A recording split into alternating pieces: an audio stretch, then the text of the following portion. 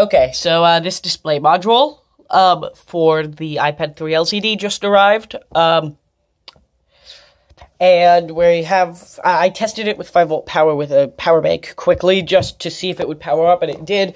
So now I have 5-volt power going to the computer via this USB lead, which I bought for 80 cents off AliExpress separately. This power module doesn't come with a power lead, which is a display module doesn't come with a power lead, which is fine. It's just, anyways, and then we have an HDMI going here, and I haven't tested this yet, with the HDMI. I just tested it, then it would come on, and it did, and it came on and said no signal. So we just plugged in the, power there. The display just went on and said no signal, because it's getting power from the 5-volt standby rail of the PSU now, which is where the USB is connected up to.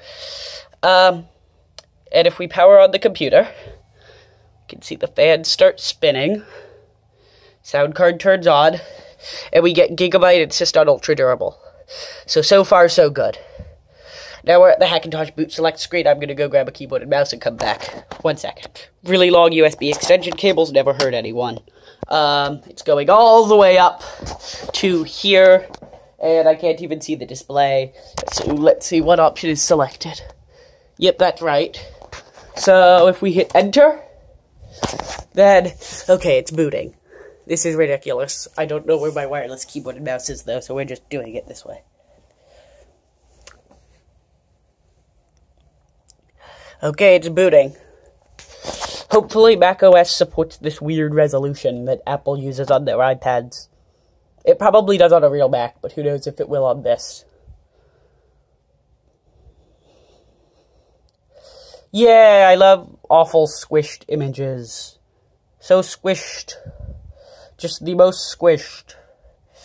All the way squished. It's awful. It's awful. And I need a wireless keyboard and mouse. But at least we see it kind of work. So this is the idea. We get this display, which will fit pretty well in here. You know, here. We have the module, which I probably will just use 5-volt power on because that's convenient. I can just nip that off of anywhere, nip it off of a Molex, keep it powered off USB, whatever, you know. And I really don't want to blow it up by trying 12-volt power, which was my original plan, but I figured go 5-volt first because that's less likely to blow it up. And we're getting feedback from the audio. But I'm gonna go get my wireless keyboard and mouse and try this out. I just wanted to film this so I would have something to put online because I know I haven't done anything on this in a while because I was waiting for this display module to get here, which took forever because it got lost in the mail and it took them a while to find it. Though they did find it in the end, which is good. It just took twice as long as it needed to. So that's it for now with Hackintosh SE.